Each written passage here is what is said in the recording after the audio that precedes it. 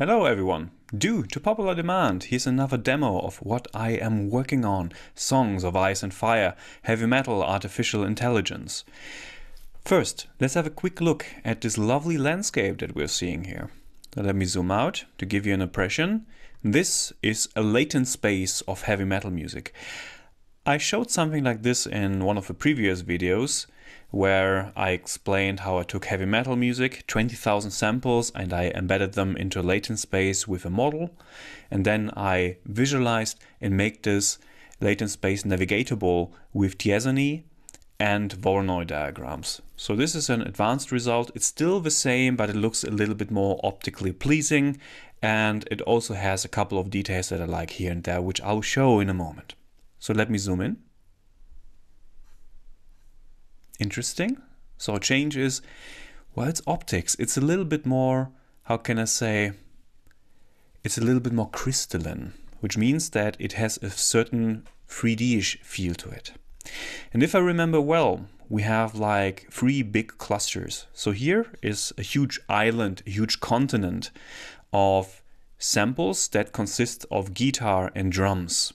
Here, on the other hand, it is drums only. And there we have guitars only. And what you can see is that they are not really connected. There are gaps in between, which looks very aesthetically pleasing. So I like that it happened here. And if I navigate to the borders, there be dragons. So beyond the huge map, beyond those continents, there is not so much anymore. Okay, let me zoom in. Let me show you a couple of samples that live there. What about this one?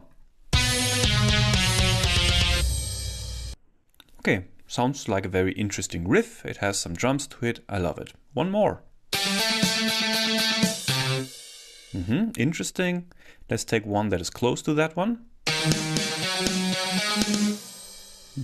Let's go to the right. What about this one? Or that one? Or this? Or here? What about this one? Or that one? Well, what you can immediately realize is, due to the nature that we have quite a lot of samples here, it will keep you very busy navigating those. So I think, well, maybe we have around 6,000, 7,000 samples here. And as I tell you, as you can see right now, it's a lot of fun exploring those. Let's cross the border. Let's go into this town and see what we have here. There be drums. What about this one? More drums in here. Interesting. This one? And that one. Okay, definitely the drum continent. Let's go to the guitar continent. Here's a nice mountain range. What about this one? And here? Fairly similar. That one? Interesting. That one. What do we have on the border? And here? Oh, that's almost the same sample. This one? And this one? Interesting, interesting, interesting. What about this one? And here? And if you go there? What about the other direction? Here? Here's the deep stuff. What about this one? And here? Okay, cool. There's one thing that you saw the entire time, but I didn't tell you what it does. Let me show you something. I zoom in. I select just a sample. Let's play it another time. And maybe a third time.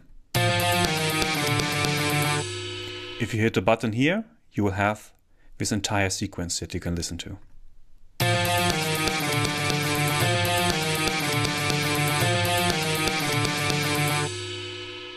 Now comes the crucial part.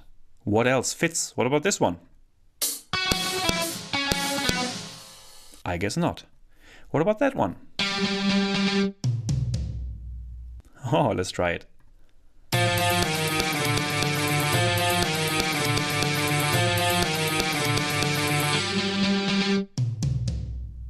It's a rather full stop. Let's remove that one and find another alternative. What about this one? Maybe I start with this one first. And that one. What about if we hear this in succession?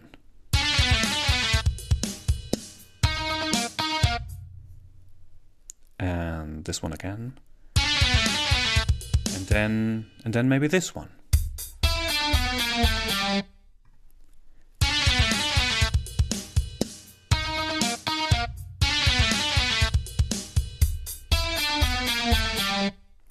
Interesting. So what you learn is that you can explore the latent space, but you also can find samples that maybe sound well together. What about this one? Ooh, there's a lot of power in it. What about this one? What about that one? And this one. So maybe we can turn this into a, well, not so sophisticated, but maybe powerful drum solo.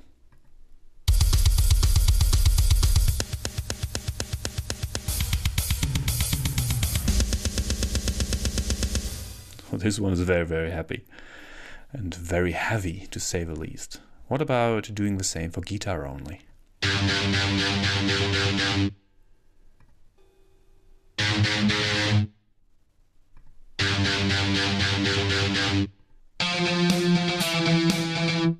No, there's one that has some drums in it.